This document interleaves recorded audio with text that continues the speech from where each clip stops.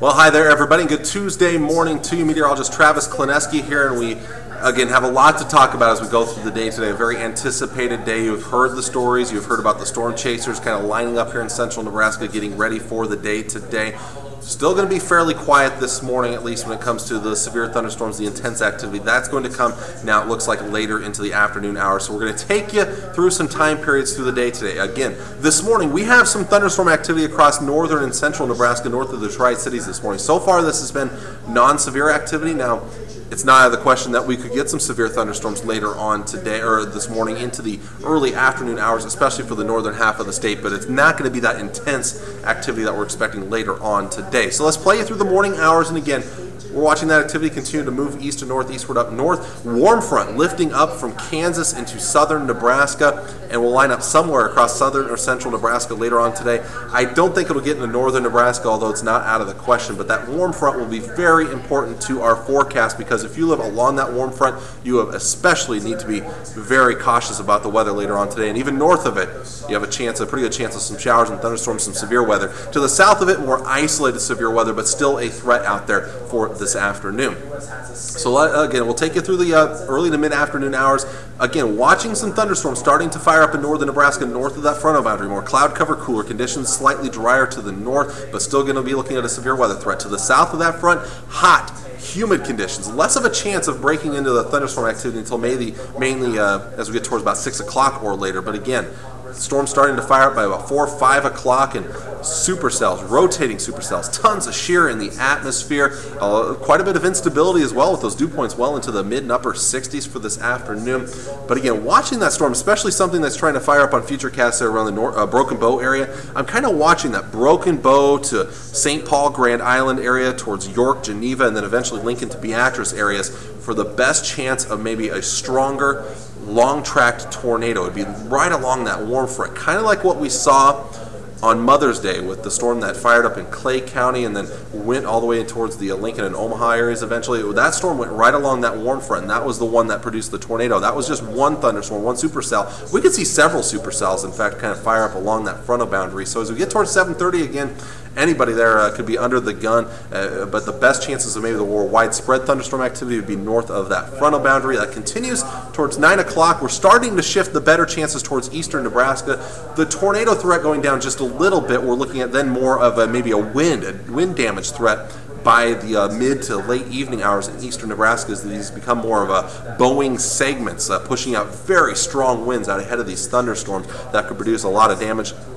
Tri-Cities, we're starting to see things quiet down. By the time we get towards midnight, almost everybody should be out of the threat of severe weather, and I think after midnight and then onward, we're starting to look at quieter conditions as the system kind of finally pushes out of here, and that will lead to a quieter day on Wednesday, maybe some early showers in eastern parts of Nebraska. So the Storm Prediction Center still has everybody under at least a slight risk, and then of course that moderate risk in the red shaded areas. Now we don't have a high risk out there. This is a high-end moderate risk, but it's not a high risk out there. If I had to pinpoint an area with the highest threat of tornadoes, I would say again, Thedford to Broken Bow, Ord, Grand Island, Albion, York, Geneva, Osceola up towards Columbus, Lincoln, Beatrice, Fremont, and then after you get east of there, it looks like more of a wind threat, though. Those are the areas, though. All those towns I mentioned would be the highest threat for tornadoes. Still an isolated threat farther south towards Kearney, Hastings on southward. It's just those areas kind of in the middle of that moderate risk have the best chance of seeing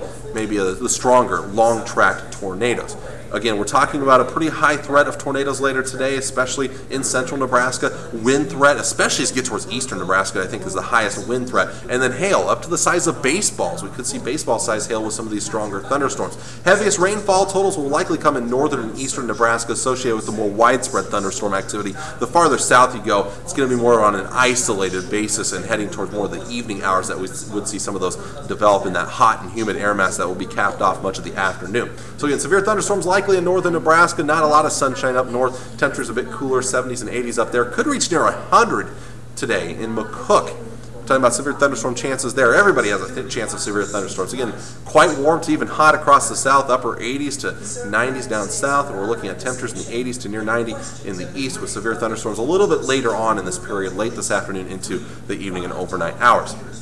Extended forecast, quieter conditions for your Wednesday, 79 degrees by late Wednesday night into Thursday, a slight chance of showers and thunderstorms, a little bit of a break Thursday night into Friday morning, and then Friday, late in the day into Friday night, better chances of showers and thunderstorms continuing into Saturday as we cool things back a little bit. We'll have to watch for the threat of some severe weather once again. I don't think it'll be like what we're expecting today.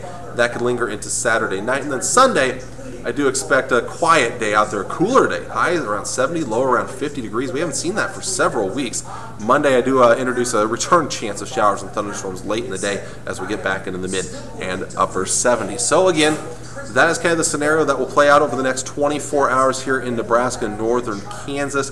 Of course, if you have any questions, feel free to ask myself, ask me on Facebook or Twitter. I'll be happy to answer those at least until things get quite busy. And again, speaking of busy, once we get to that 4 o'clock hour, very tough to post updates on social media, warnings and things like that. So you have to, you don't want to rely on social media to get your warnings to you. You want to rely on other things.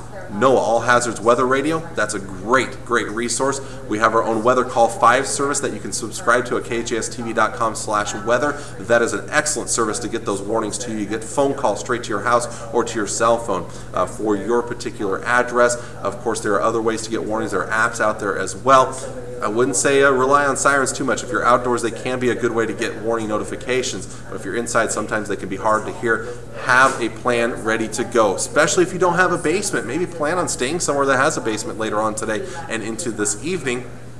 If you have any outdoor activities, plan on a way to get to shelter if the need should be there later on today as well. Of course, we will continue to post updates. If there happens to be maybe an upgrade to a high risk in some locations, we will let you know about that. And of course, myself, meteorologist Tim Jones, we will be on the air as storms start to wear up later this afternoon. Really, after that first tornado watch is issued, we will be cutting into programming off and on or constantly, continuously as those storms go until the threat goes away as we head towards this evening. So there you go. Thanks for watching my video. Hopefully things turn out to be much quieter than expected, but again, prepare for the worst, hope for the best. That's all we can say. So again, until next time, a quieter day on Wednesday, I'm meteorologist Travis Kleneski. Stay safe out there today.